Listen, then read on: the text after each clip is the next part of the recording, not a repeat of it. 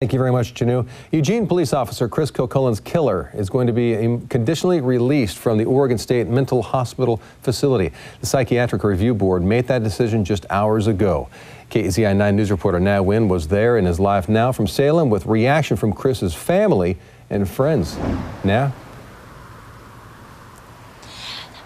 That is right. It's been at least 3.5 years since Cheryl Kidd took Chris Kilcullen's life just off the highway that now bears his name in Springfield. And today, friends and family once again voiced their frustrations over the situation, this time about the board's decision to release Kidd to Pendleton Cottages. Now, a review by Pendleton Cottages recently wrapped up with an overnight stay last month. Now, today, board members reviewed the report along with testimonies from various staff and victims in the case, and despite reassurances that security at the new facility would be equivalent to that at the hospital, Kilcullen's friends and family argue the decision wouldn't be in anyone's best interest except Kidd's. I guess my frustration begins with Cheryl Kidd being offered any type of privilege. Cheryl Kidd was the impetus for Senate Bill 421, which designates offenders as extremely dangerous. For her to be eligible for any privilege, to me, is ridiculous and irresponsible.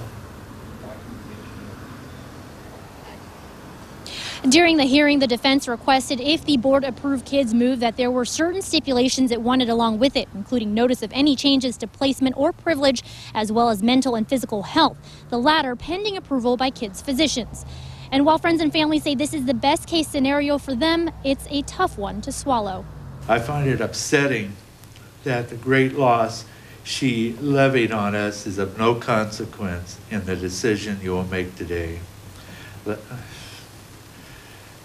There's simply no justice for the family and community in what is happening.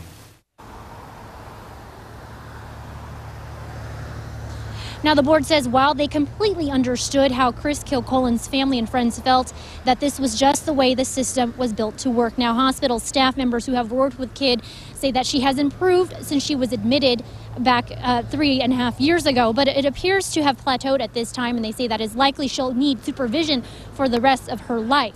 Now, as for when Kidd is expected to move to this new facility, the Oregon State Hospital staff say that is all pending bed availability.